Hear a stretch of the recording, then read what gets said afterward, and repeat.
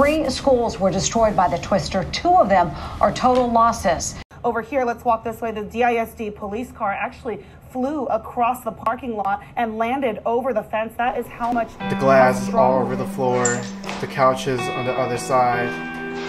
We have a chimney. The chimney was laying down in the front yard. People walking around, people crying, and I was just in confusion. They put on social media that TJ was destroyed by the tornado in Cary as well. That was devastating to me.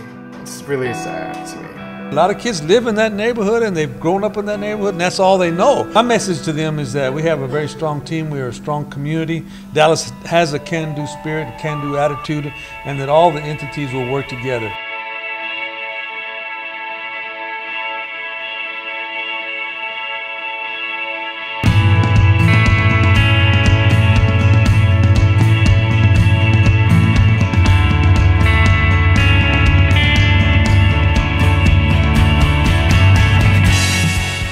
I'm really thankful.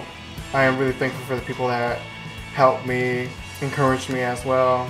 They give me advice like, don't worry about it, you're gonna make it. And yeah, at first it was really sad, but then like I was positive about it. I wasn't sad the next day. I was like, gotta keep moving on, go to work and do my thing.